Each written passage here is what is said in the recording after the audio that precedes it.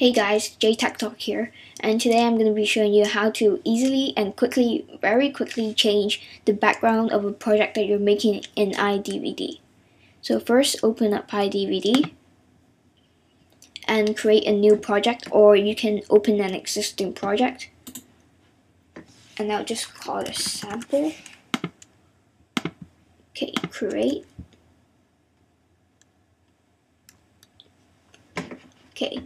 Now you can choose whatever theme you want, and I'll just go with the revolution one.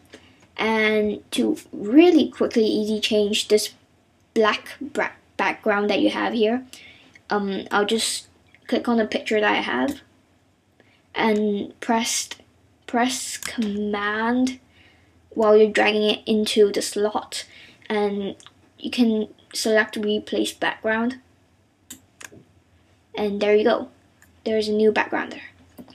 And if you want the background to be a video or movie or just an animation, then you can select the movie and do the same thing. You press command and drag it in and replace background.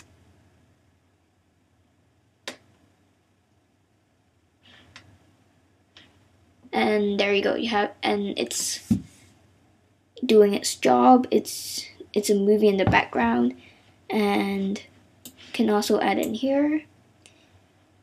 So yeah, there it is. You can see it in the background. So that is very simple. It's like literally the quickest way to change a background in iDVD.